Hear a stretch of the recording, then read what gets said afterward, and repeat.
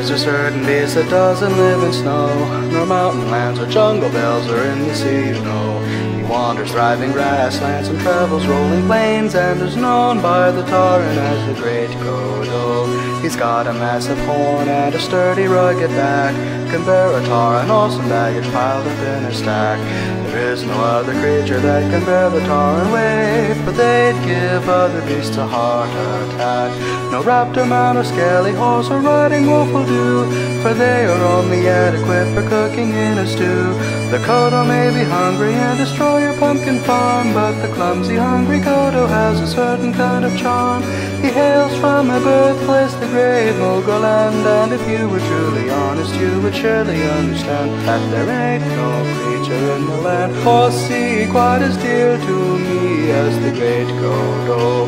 The Kodo is descended from the mighty Stegodon, but except for in the deep crater the Stegodon are gone. He migrated through Tanaris and north through Thousand Pins, and now he prances happily on Tarn lawn. He bore up the Tarn for 1,000 years or more, was used for leather for our tents and spied our sons of war. We owe the mighty Kodo for sustaining our whole race. He's the most honored herbivore in all Mulgore. No ugly ram or silly horse or riding cat will do, for they are only adequate for grinding into glue.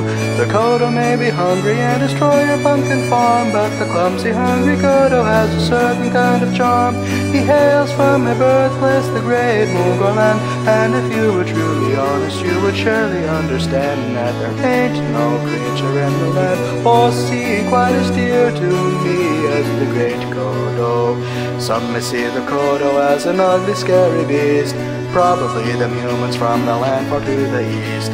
I can surely tell you that the Kodo is quite tame, but if you touch his horn you'll wind up quite deceased.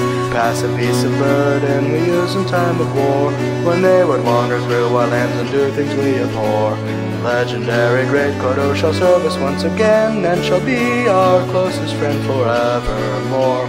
No silly mecho bird for gnomes will ever do, for they always squawk and squeak and spit out oily goo. The Kodo may be hungry and destroy your pumpkin farm, but the clumsy, hungry Kodo has a certain kind of charm. He hails from a birthplace, the great Mogul land, and if you were truly honest, you would surely understand that there ain't no creature in the land or sea quite as dear to me as the great Kodo.